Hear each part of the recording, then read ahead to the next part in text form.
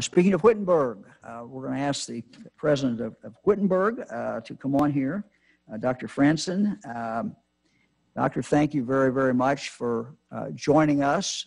You have a beautiful, lovely campus and with great students and faculty, and we want to just kind of find out how things are going for you and what you're seeing and how you're dealing with everything. Well, thank you very much, Governor, for giving me a chance to share our story. As the Governor indicated, our dashboard is available at our website, wittenberg.edu/together is where our COVID information is. And together is really the description of how we've approached this as a community, how we plan to bring students back to campus, and the fact that we've just had great cooperation in Springfield from the Clark County Combined Health District and Mercy Hospital both. We saw our case numbers increase from 2, one of which was resolved last Monday, to 22. And we're doing our own contact tracing. We're finding that because of our tight-knit community, our staff who are doing the contact tracing can quickly make connections and get students to talk to them because they're comfortable and familiar. And we have a daily meeting with our Combined Health District and the physicians that have been advising us. And one of the things that really worried the health district in particular was they were finding from our reporting close contacts of 10 to 15 per case, whereas typically they find 2 to 3 close contacts per case. So, concerned about that. We had been doing symptomatic testing, and we're only able to start doing any asymptomatic testing middle of last week with Mercy.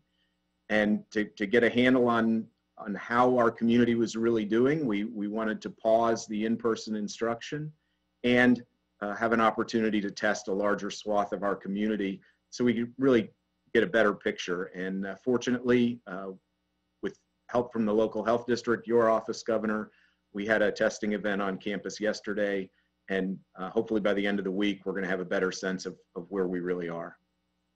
Well, it's interesting, Mr. President, that you're doing your own tracing. That sounds like it's working pretty well. And also interesting, I wonder if you could talk a little bit more about the contacts, because and maybe explain how that tracing is done so that anybody who's watching this doesn't maybe understand the contacts.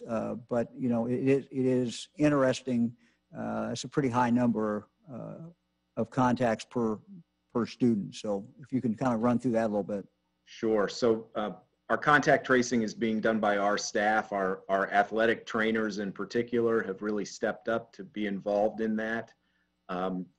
Their workload's a little quieter right now because we don't have intercollegiate athletics going on, and we have a lot of athletes who they know. And so we've activated them, gotten them trained to do that contact tracing, and they're very busy.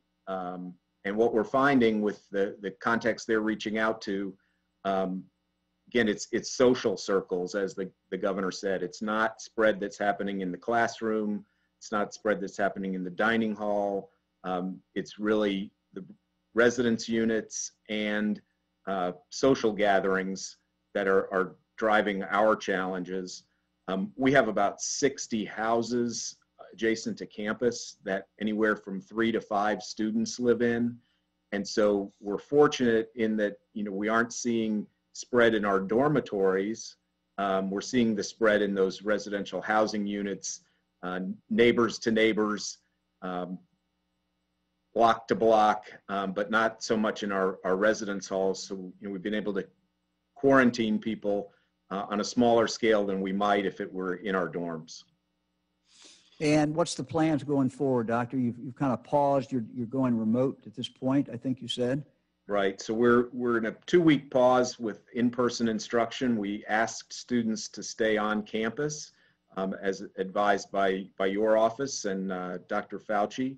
I wish I could say all of them did. Some of them went home, but the majority of them are here with us. We're continuing to offer support services to students. we've got great support from the local health district in terms of taking care of our cases, and we're up to 76 active cases as of today. Taking care of those students who are in quarantine, making sure they get meals, making sure we're checking up on them. And, you know, again, the test results from this broader testing are really going to help us see if the work we were doing had captured the majority of activity on our campus, then great.